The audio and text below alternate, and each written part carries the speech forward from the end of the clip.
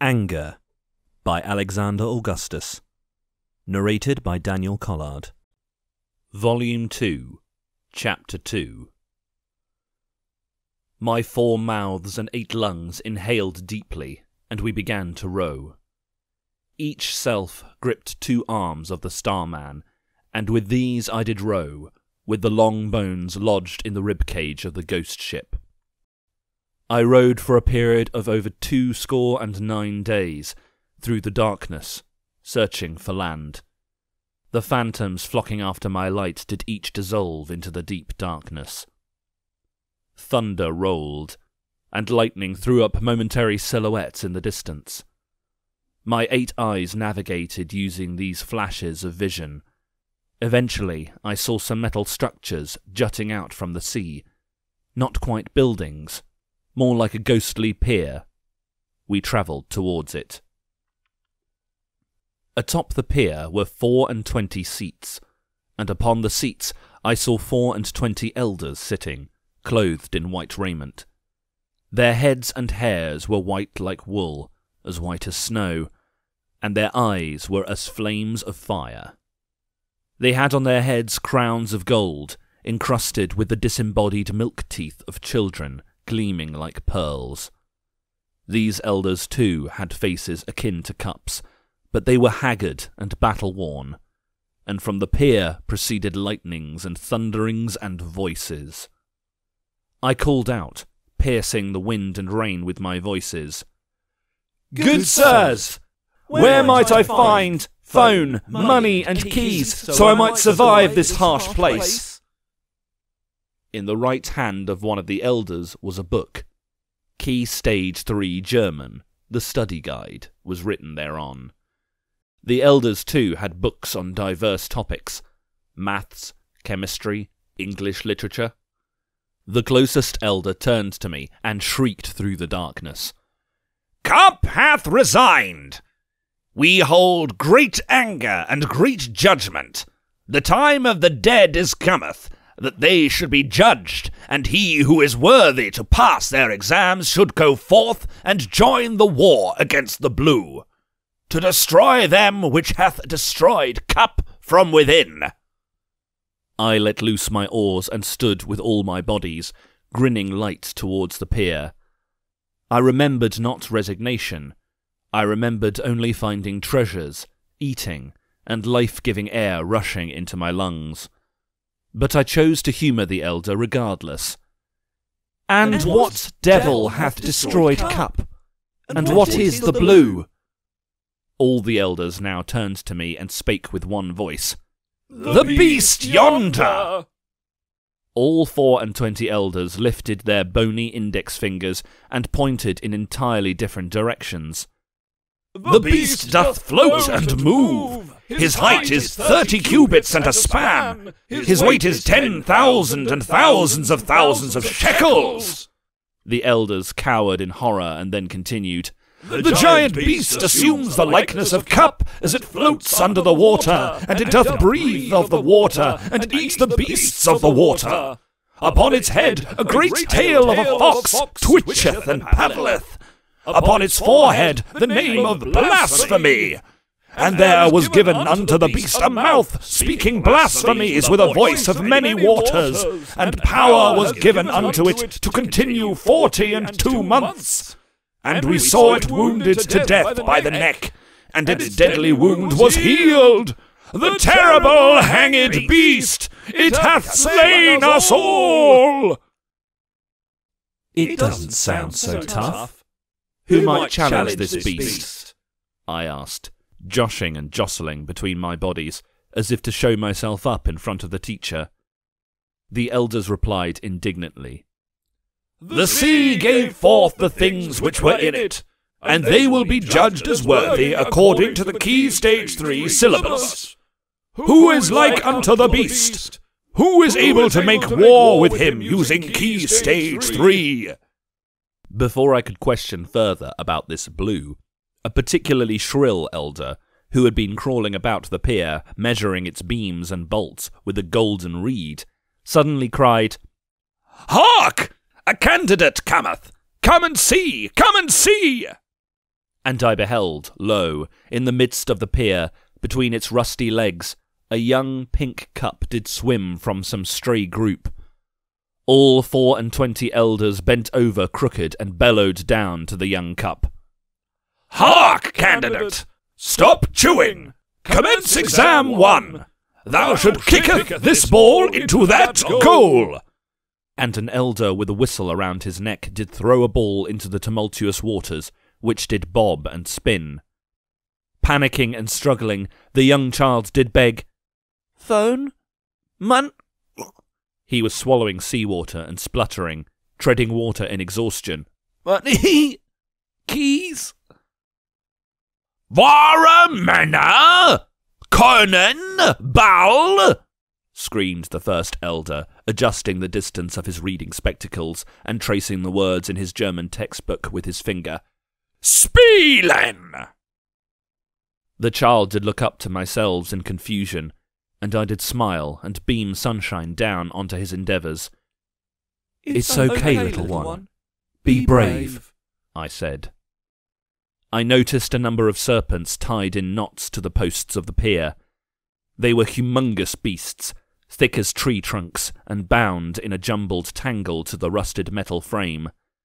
They snapped at the child when rough waves did push him from the centre of the arena, preventing his escape.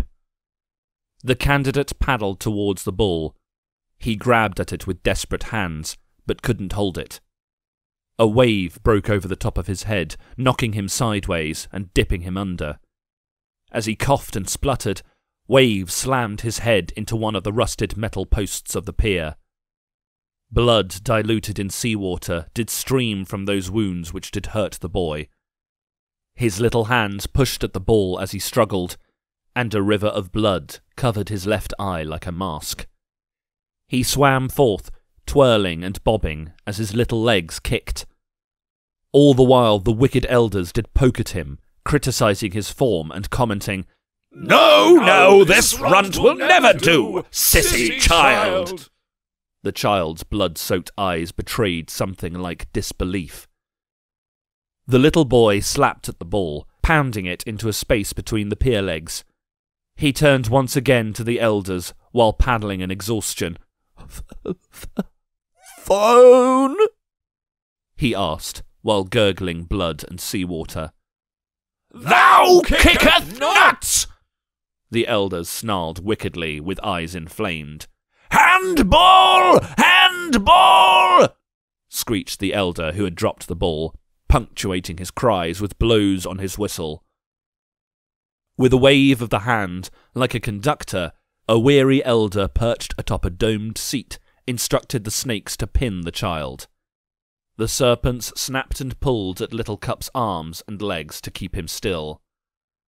The elder with the golden reed hung over the side of the pier. He produced a set of golden pliers from under his raiment and clamped down on one of the child's front teeth. With much tribulation and violence, he ripped a tooth from the writhing child with a crack.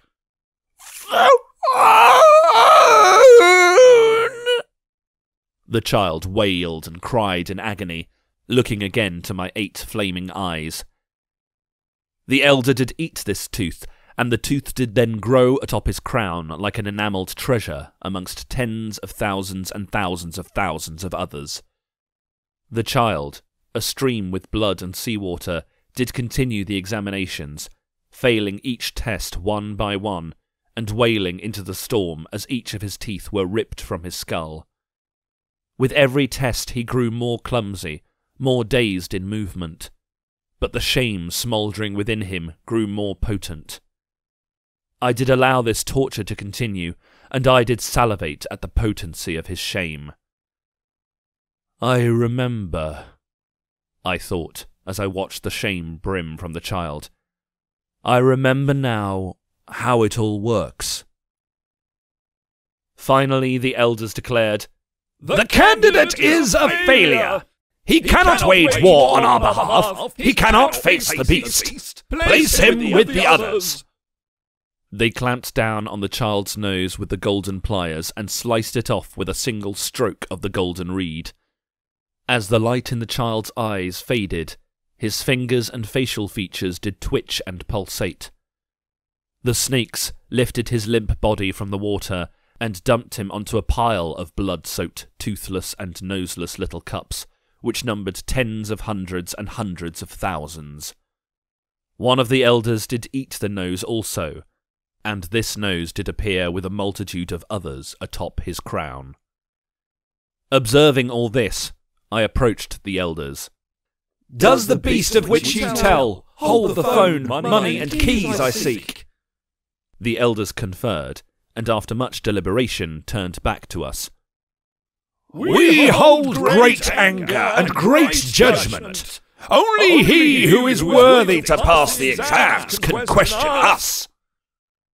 With that, I docked my skeleton ship to the pier by lashing the Starman's raiment around one of its legs. The elders winced as I climbed my bodies up the pier like bonfire flames propelled upwards by their own heat. Approach us not! They cried, wielding the golden reed and golden pliers. I placed my hands about the face of the elder who had thrown the ball down to the child. I asked him once more, Kind sir, will you relate to me the information I seek? My grip tightened, and with arms flailing, the elder called out to his brothers in panic, How dare he! His head was beading with sweat under the burning light of my smiling, flashing face, moistening my hands. I have a few things against thee, I explained, before I bit through his nose, slicing the soft tissue between my teeth, clamping down on the cartilage. I ripped it from his skull in a fountain of blood. His legs and arms flailed as he reached for his brothers in desperation, but they fled to the edges of the pier. My selves weaved and danced after them like sparks in the wind. I ripped this elder's tongue out also, and nestled both his nose and tongue in my hair. I did think to myself, Enemies of my enemies are indeed my friends, and these articles may buy me good favour. Gripping a clump of his white hair in one hand and manoeuvring my arm around his neck, I placed the elder in a headlock, forcing my fist into his bleeding mouth, then down his throat, which expanded like a Chinese finger trap. I pushed it deep within his stomach. I grasped for some stray nodule of intestine or organ to rip back out through his mouth, which I did find, and pulled him inside out. I twisted his head, thereby snapping his neck, and continued to rotate it until most of the elastic skin had corkscrewed off, liberating his head from his body entirely. With a beaming smile, I kicked this like a football over to myself, who leapt up to header it into the pile of children's corpses. I blew the whistle and waved to the other scrambling elders. Stop! Stop!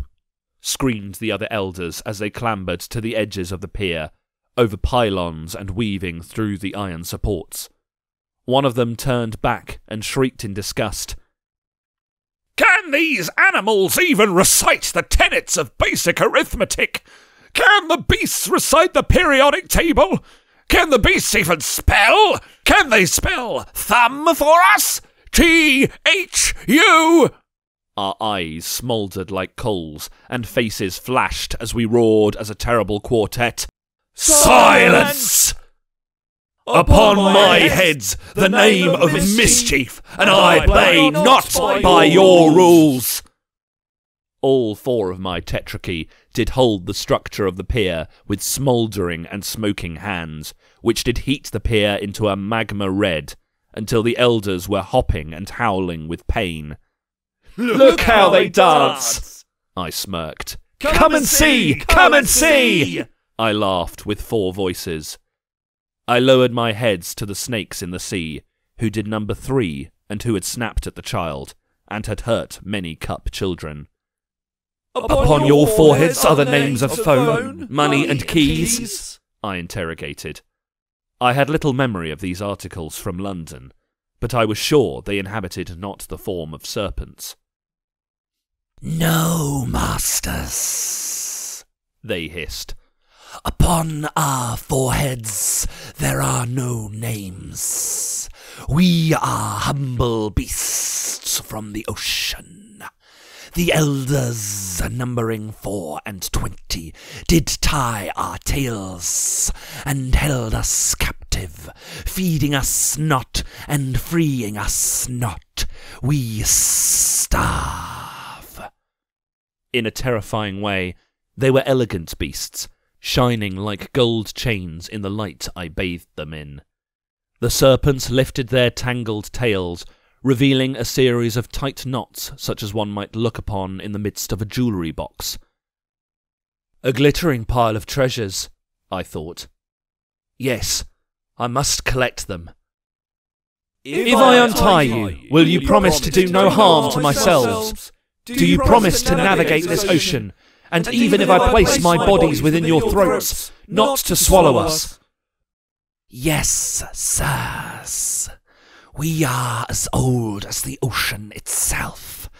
If you untie us, we will take you to the blue and to the treasures you seek. We can take you to the giant beast of which they did speak. We can even show you land, but alas, we know not where are the phone, money, and keys. Very well, I exclaimed, impressed with their honesty. My 4 bodies knelt down to release the serpents of their bondage. Upon your foreheads be the names of knife, fork, and spoon.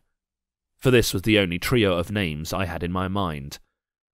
Once free, knife, fork, and spoon wrapped around one another and rotated majestically, cantilevering themselves upwards to skim the water's surface, standing upright, almost like humans. They were 3 times my height, with wide, scaled bodies encrusted with stones that flashed as topaz. They continued to speak as they rotated through the air. Thank you for releasing us from the grips of these elders, good sirs. I turned 8 flaming eyes back to the remaining 23 elders, who were cowering on the pile of dead and damaged children at the furthest part of the pier. Does the heart of the child you tortured still beat? My 4 voices roared into the petrified night. Yes! Yes! The elders trembled. Good! Feed him the head of your fallen companion. The elders kneeled and sobbed as they did crack their companion's head open like a coconut and fed it to the child in messy, clumped handfuls of brain matter. The child received the meal, sitting up as strength returned to his body. I said, "Feed the rest of him to the child." The elders did as I commanded, flaying the skin with the golden pliers, stripping the muscles from the bone with the golden reed. The child was still weak, but active enough now to reach for the handfuls of flesh and feed himself with them. "Very good," I beamed. "Now, feed yourselves to the child." With this command, the elderly men tried to scramble away, but the snakes did pin them down and drag them back one by one. Some elders did help to carve up their brothers, whilst begging that their own lives be spared. Others did try to stall or distract, with bits of knowledge from their Key Stage 3 textbooks. But the child did clamp down with the golden pliers, and cut and slice with the golden reed, and he ate and ate until he grew stronger. Their eyeballs he did swallow whole, so that he would see with the eyes of the elders. These did travel through his body and resurface under the skin, and his skin did split in these places, so that the eyes might see. The elders' blood did now pump through the child's veins, and he took on their anger, which did now mingle with his own shame like oil on a fire. He did not age as I had done, but remained as a child, and with each bite his flesh did sprout another eye in his soft body, until he was full of eyes all around. I chuckled light down upon him as he feasted. Once the elders were all eaten, I commanded the child to eat the tens of hundreds and hundreds of hundreds of bodies of his own fallen brothers. This he did, and with each gulp he devoured more of the livid shame of his fallen kin. The elders were very much alive in his cells and pumping through his veins, as were the souls of his fallen brothers, and for each of them a new eye opened. The child's skin blushed bright red like a seraphim. My next command was to eat the pier itself, with its strong bolts, rims and spokes, iron beams and support struts. The child did so, and as he ate he transformed again.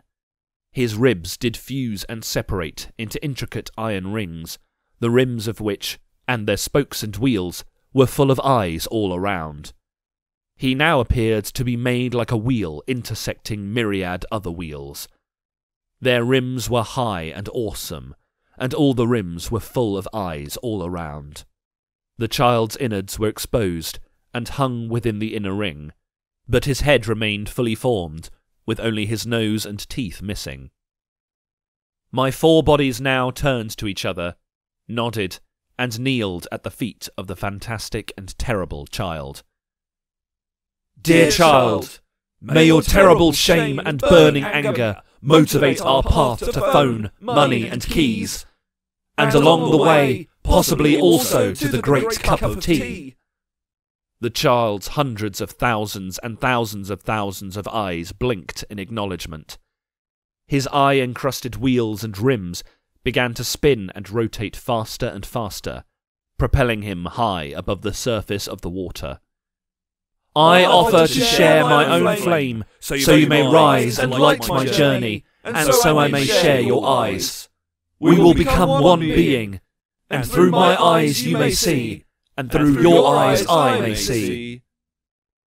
The 4 of my bodies held hands for one final time. I addressed the terrible child. This is my body, which is given for you. One of my bodies lurched forward into the child's slicing rims and spokes. They did cut me into small pieces, bursting and flaming with light. The child did pick at my flesh with golden pliers, and eat it like diced, stewing beef. With each gulp the child did transform once more. My countenance did glow in his eyes and his mouth and his wheels. The child did eat the pieces of myself, and the air did shiver around us with each bite. Our beings merged into one another. My hot flesh passed into the child's. The weft of my sinews and tendons unfurled into the child's structure.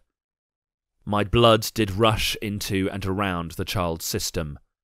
My organs, chewed up and swallowed, did merge with the boy's innards, and my limbs grew into his limbs.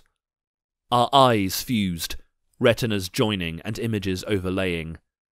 I saw everything around me, with tens of hundreds and hundreds of hundreds of eyes. My own eyes, and the child's eyes, which were now my own.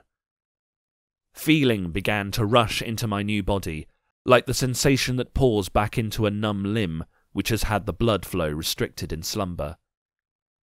I moved my new rings, I spun them, and I did open and close all my eyes and roll them back in their respective sockets, and with each roll of each eye I did remember each of the abuses I had suffered. And with each roll of the eye came a click or a tick, like unto an unstable bomb.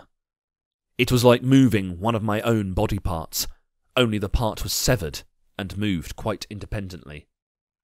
And my mind was thrown into chaos instantaneously, and shame swept through my mischief, and mischief swept through my shame.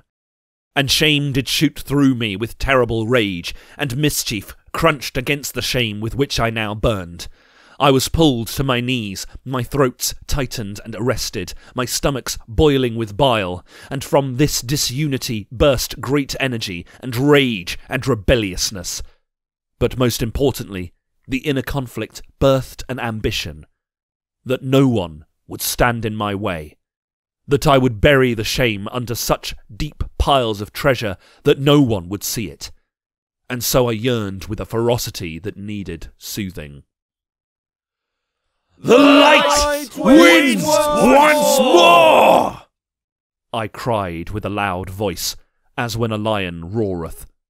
4 thunders uttered their voices, including from my new, terrible child body.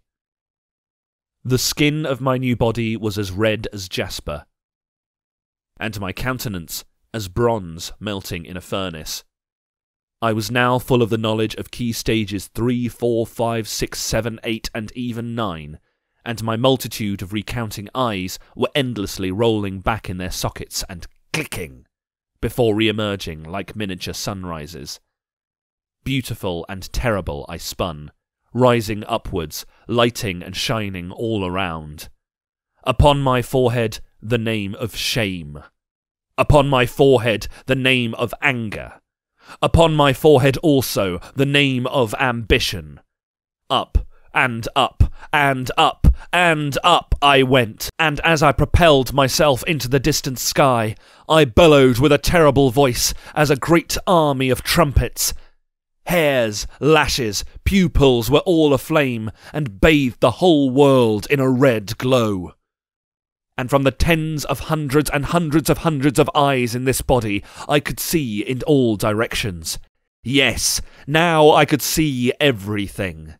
As anger swept across me, I could remember poverty and death, inequality and the scorching of the green earth, and the extinction of animals, and the virus that humanity had become.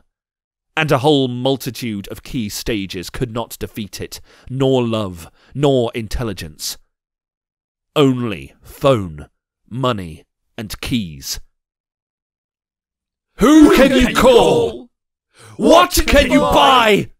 Which doors can you open? I shrieked into the pregnant, endless dark. And as the truth did sweep my 3 original bodies and my new one, my stomachs did grow bitter and heavy, and my Adam's apple did choke up and labour like an asthmatic. And my countenance was that of Vesuvius. My new body was spinning and hovering, and I did rise up into the heavens, until I clunked against the roof. A roof? The heavens had a roof? Was I stuck inside something? This was a world within a world, which must mean there was an outside. Perhaps London was outside, and perhaps the phone, money and keys were outside also. I wished I could have lingered, to question the serpents about what they knew, and come to terms with all that had come to pass. But the shadowy flock of cups and strangers and objects had caught up, and I could hear them chanting, "Phone! Money! Keys!" It was time to go. You will take me to the blue, I roared to the 3 snakes. and there I may find the articles I seek. Knife, fork and spoon did lay their heads down, and my 3 young adult bodies did each crawl into one of their mouths. Their scales expanded like chainmail sleeping bags. They lifted my bodies, and spiralled faster and faster, thereby propelling us along the face of the water as if skimmed like a stone from Almighty ID's own palm. And thus did I abandon the bone ship of the Starman. My light shot from the mouths of the serpents like a terrible flaming pillar as I spun. My light also shot from the topaz stones encrusted about the bodies of the snakes, shining a universe of specked stars onto every surface.